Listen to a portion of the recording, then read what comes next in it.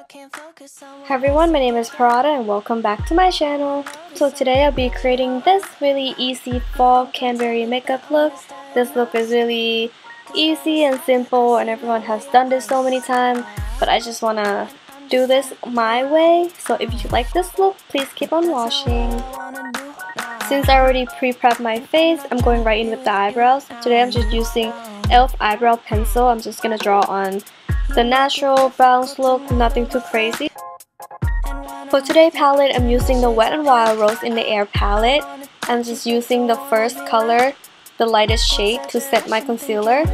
And I'm just gonna blend it. Then I'm using a lightest orangey color from the palette. I'm just gonna blend it on my crease like so to be my first transition color. I did this look last year during Thanksgiving as well, and I was using the Renaissance palette. So if you're on a budget and looking for a Renaissance palette or like a cheaper alternative, this palette is a must-have because not only it costs $6, but the color shade, the color wise is like really similar to the Renaissance, especially the love letter color. Exactly the same. The next transition color, I'm using a slightly darker orange, Itch Red. I'm just gonna blend it on top where I put the first transition color, and I'm just gonna keep blending it until everything is nice and even. And whatever you do to the top, drag it down to the bottom as well to balance it out even more. This third color is my favorite from the palette. This is the reddish pink color. This color is, I swear to you, this is the exact same color love letter from Renaissance palette. Like, I guarantee you it's like the same color. And I'm just using it to put it on top where I put the first two shades on, you know. So basically I did the same thing but darken it up even more using the darker color. And I'm also blending it to the bottom of my lash as well to make everything smooth and balance it out even more. At this point I'm like really out of breath and I don't even know what I'm saying half the video, but basically I'm just doing the exact same thing but using 3 different colors and trying to build it up like from light to dark, if that even makes sense. And here I'm just cleaning up the edges using a transition color that is a transition color on the palette. And here I'm using a slightly gold eyeshadow. I'm just gonna pop it in my inner corner and the center of my lid. I'm using a brush right now, but I realized that using my finger will pick up more color and it's more pigmented that way. Then I realized that the gold in the palette is not as, bright as I like, so I'm gonna use a Wet n Wild highlighter that I love. So I'm just basically re-putting on my inner corner and inner half of my eye. Then I'm spicing it up with a NYX glitter eyeliner. I'm just gonna do a half moon cut crease kind of thing. Basically just draw like halfway to my eyelids, if that makes sense. I think it's more clear in the video. I just don't even know what I'm saying. But yeah, to give it a pop of, color. Becoming a makeup guru is so hard, but if I want to pursue this career, I must try. So if you hate me, I'm so sorry. I tried. And for my eyeliner, I'm using a new Wet n Wild marker, like eyeliner marker. So it's like a really slightly weird tip, but it gives me a perfect eyeliner without trying because the tip of the eyeliner is really like hard and it's like slices, angle it. So yeah, it's basically easier to make a cat eye with this marker eyeliner. But since my eye is really droopy and tiny, I'm not gonna do a crazy cat eyeliner. I'm just doing a basic soft wing that I always do like normal. And yeah, basically just lining my eyes, giving myself some wings.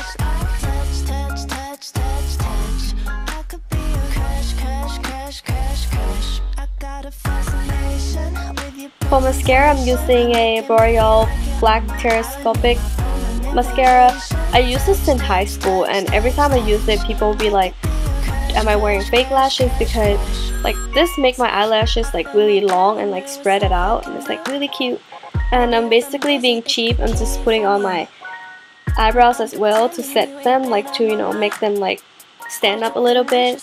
And for eyelashes, I've been so lazy, so I'm being honest with you, I'm just using the magnetic lashes because I hate putting glue on the lashes because every time I use the glue, it's always shown my video, like for some reason. Magnetic lashes is like a must-have for me now.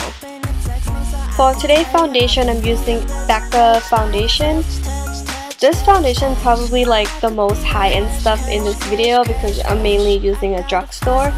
And I'm smelling my beauty blender because I wet them like yesterday and it's still puffy, so I don't know if that even like clean, you know, because it's not even dry. And I re-wet them, so ew, I don't know. Probably get pimple after this, but whatever. And I'm just using a Real Technique beauty blender. I'm just gonna blend it on my face like so. I also have the Juno beauty blender, you know, the one that Nikki Tutorials was talking about. I ordered them, but I haven't tried, so I might do that next video, like comparing to the normal beauty blender and the Juno ones, you know, because it's like microfiber or something. But whatever, for today I'm doing something a little bit different. I'm baking my face. I'm using the Seachan baking powder from Thailand. I'm just gonna bake slightly a bit under my eyes, my jawlines, and my nose, and basically everywhere on my face, like literally. I normally don't bake my face because my skin is super dry, especially in the winter, like right now in the cold. My skin gets so dry and patchy, so I always, you know, kind of skip baking. But after this video, I will bake more because, you know, I look so nice and clean. My skin looks popping and everything, so maybe baking is like my next new routine now, probably. Since I got some on my eyebrows, I'm just using the back of the e.l.f. eyebrow pencil. I'm just gonna brush out the powder. And I'm using the number 7 brush, the powder brush. I'm just gonna buff out the powder that we were baking. I'm just gonna slightly dust it off and set my face as well using, you know, whatever powder it was. Here I'm using the Hoola bronzer. I like using the little brush that come with the bronzer. I feel like it pick up the color more, like better than my normal contouring brush. So I don't know, like I know a lot of people don't like it, but I absolutely love it. Like I don't hate it. Like I'm looking for a new bronzer. If you guys have any recommendation, please let me know. I would like to try the Physician Formula Butter Bronzer, but I think it's too pricey for a drugstore. It was like $17, and I think that's kind of too much for like a cheap drugstore product, you know? For today's blush, I'm using e.l.f. Light Blush Palette. I believe it's called the Light Palette because they have a light and dark. I don't think they have medium. I think they only have light and dark. So I'm using the Light Palette, and I'm using the orange color. I swear by blush, I love blush. I always put it on, like I over put it and I love it. It makes me look really young and like funny and flirty and sassy. So for today's look, I'm using a orange color over my face. Then I'm using a hot pink color basically on the apple of my cheek for, you know, a nice flirty kind of look. I think it's really cute. For today's lip liner, I'm using the Wet n Wild lip liner. Wow, we're going all out with the Wet n Wild today.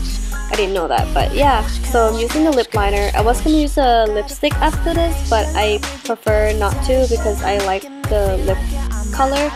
So I'm just gonna skip lipstick and I'm leaving it at that. And voila, this look is complete. Don't forget to highlight, you know, your cheekbones, your nose, and cuticles. So thank you for watching and happy holidays. I'll see you next time. Bye. That's what I was born to do.